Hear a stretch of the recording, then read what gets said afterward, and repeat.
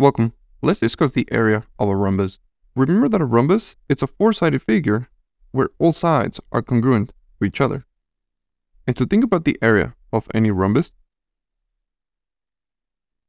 we're going to take in consideration the diagonals of this rhombus. Let's start by looking at the perimeter of this rhombus. And now let's draw both of the diagonals. That's our first. And that's our second.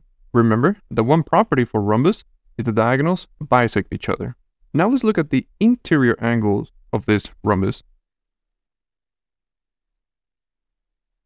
They are of the same value.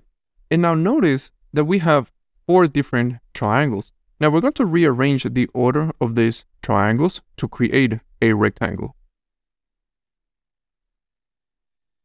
So what we have shown is that we can think of the area of a rhombus as if it was the area of a rectangle.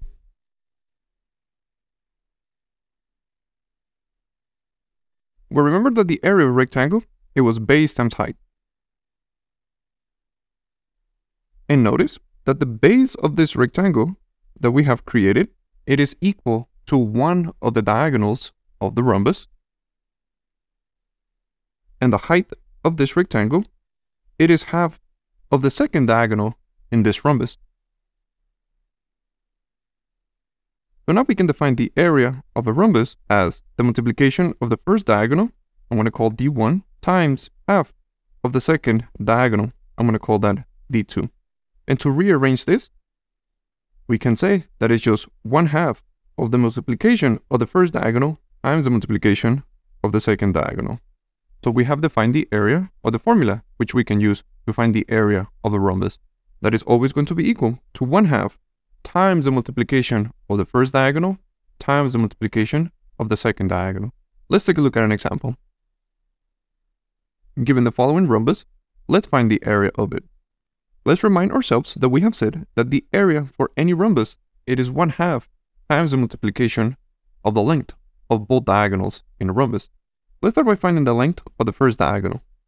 Let's consider the horizontal line to be our first diagonal.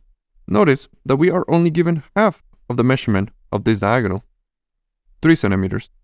But one property about diagonals is that they bisect each other. So therefore, if this length is of 3 centimeters, then the other section of the same diagonal is also 3 centimeters. So now we know that the length of the first diagonal is of 6 centimeters. And we can apply the same strategy to find the length of the second diagonal in a rhombus. We're given that this section, it's only 4 centimeters, but we know that diagonals bisect each other. Therefore, this bottom section is also of 4 centimeters. So now we can say that the second diagonal is of a value of 8 centimeters. So now we have everything that is needed to find the area of this rhombus. It is equivalent to 1/2 times the length of the first diagonal, which we found it to be 6, times the length of the second diagonal, which we found it to be 8. So now it's just a matter of multiplying this. That will be equal to 24 centimeters squared. Hello. If you would like to continue learning about mathematics, you can check out the videos on the left.